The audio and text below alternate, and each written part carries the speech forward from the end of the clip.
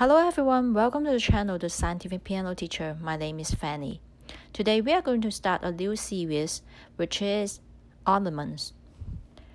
I guess a lot of you find ornaments pretty confusing because there's a lot of different type of ornaments as well as different types of playing. So today we are going to start with this one, which is the most common one I think, which is called the trill. Trills or shake.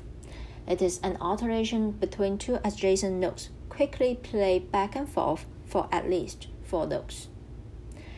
As you can see on this slide, I have put a 3 on the left that refers to the long trills, and 1 notation on the right that refers to the short trill. The first one and the second one, the top and the bottom left on the long trill side, which is a very common notation marking that we can find pretty frequently on our score. And the one on the right that I refer to short trill, but some of you might call it as a mordent. However, in Baroque times, we don't call this a mordent or an inverted or mordent, but we call it as the type of trills. In Baroque and Classical eras, the way that we play the trill is to start with its upper labor note. So in this example, in case, let's say it is in treble clef at E, that means we should start on the F, and we alternate between F and E back and forth, again, at least a minimum of 4 notes. One notice that for any trill in different periods, we should start on the beat.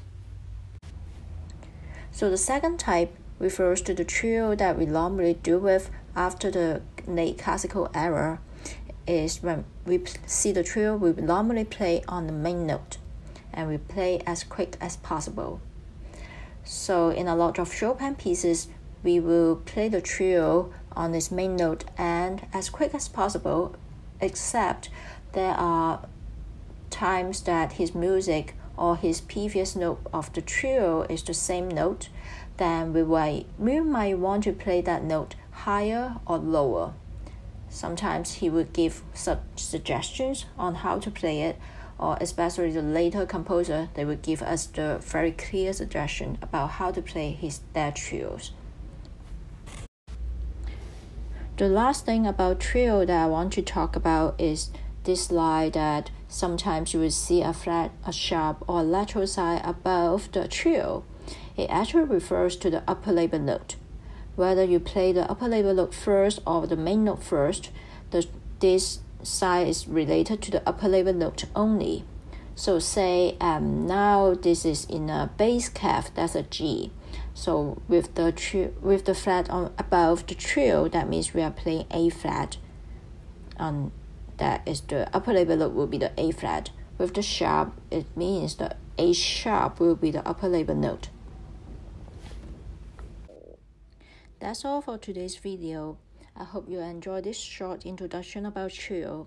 Again, there's many other ways to play the trill, but for me, the most confusing about trill is sometimes when I have to play pieces from Baroque period or from the late classical period, and they are different. So again, I hope you enjoy it, and please subscribe to our channel and like this video if you like it, and follow us on Instagram, Facebook, and our website. See you again next time. Bye bye.